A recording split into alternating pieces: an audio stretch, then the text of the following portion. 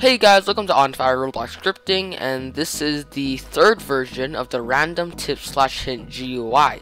So let's just get right into it. So go to the View tab and open up Explore and Properties. After that, go into the Explorer, go under the Starter GUI, click the plus and enter in a Screen GUI. Under the Screen GUI, click the plus and enter in a text label. So this label is going to be your tip / hint. So just put it where you want your tip / hint to be. For example, if I want to be at the top of the screen, I'll put it at the top. If I want to be at the bottom of the screen, I'll put it at the bottom. So I'll put mine at the bottom like this. And then I'll also just make the size increase and I'll put it in the middle. So after you got your size and where you want it to be, go into the properties, and here you can change how it looks. For example, you can change the background color by clicking on the background color and then selecting one of the colors. And there we go, we changed the background color. So yeah, you can play around with the settings and how your text label looks. And one more important thing is that if you want the text to match the label, go under the text, and under the text scale, just click the check mark and the text will be scaled with the size of your label. So once you're done with your text label and you're happy with it, go under the text label, click the plus and enter in a local script. So here is a script and you can write what I write.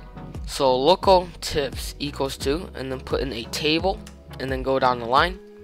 And so this is going to be our table. So for each tip, put in quotation marks and then write your tip.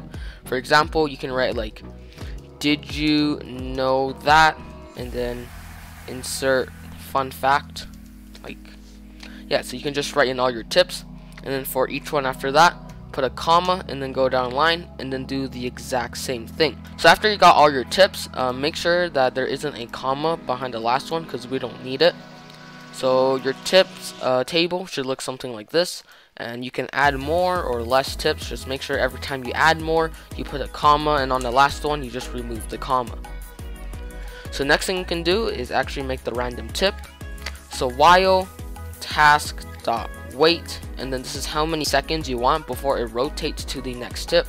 So we'll do it as 10 seconds, and then do, and then go down the line, and then write local text label equals to script.Parent, and then go down the line and write local random tip equals to math.random, and then 1 and then comma, and then the second number you want to write how many tips you have.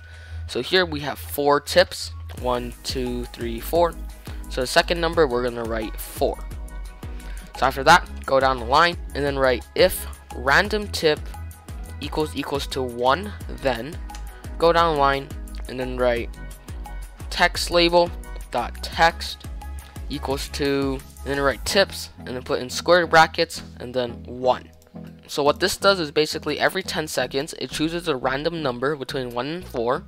And if the random number is 1, then it will display the first tip inside our table.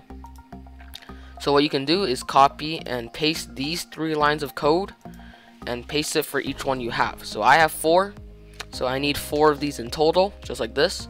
So we have 4 if statements, and then make sure that each one you change the numbers. So 2, and then 3, and then finally we have 4. So this one is the first tip, this is the second tip, third tip, and this one is the fourth tip.